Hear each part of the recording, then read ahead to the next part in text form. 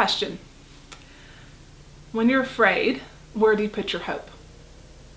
When you feel falsely accused or misunderstood, what are you tempted to do? When your life feels threatened, or maybe you feel persecuted, or maybe you are just, you look at the news and you're afraid of the future, where does your heart run in those places and in those times?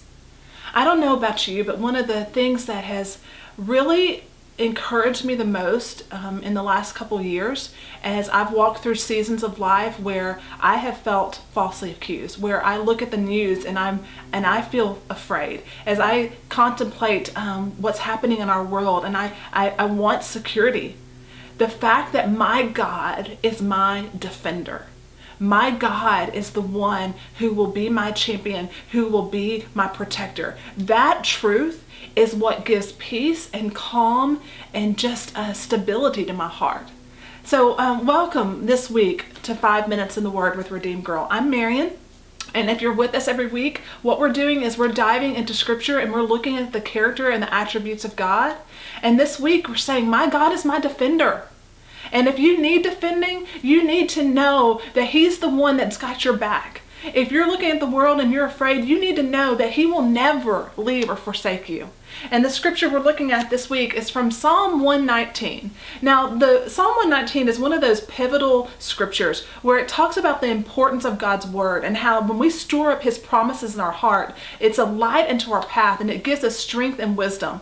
But in this, what the scriptures do is the scriptures reveal to us who God is. And so the reason we store up the scripture in our heart is so that we can know Him more. And so the psalmist in the middle of this, he says, "You are my defender and my protector. I put my hope in your promises." I hope you see how those two things go together. We acknowledge God as our defender and our protector by putting our hope in His promise, where He says, your enemies are my enemies. Your needs are my needs. When you're in a covenant relationship with me, I've got your back. And I will take care of you. And that's what this faith journey looks like, is that we daily put our hope in His promises. We tell fear to run out the door because we're believing Jesus, that we stand our ground and put our hope in Him. That's what it means, and that's what it looks like to believe that God is our defender. Now, personally, this is something that you've got to choose to apply in the moment of weakness.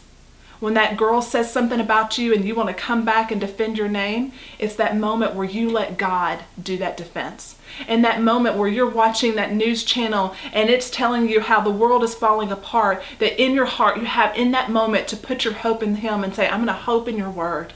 In that moment where you look at the bank account and you don't know how you're going to make ends meet, but you're going to trust Him and you're going to believe Him and you're going to believe that He is the one that's going to take care of you.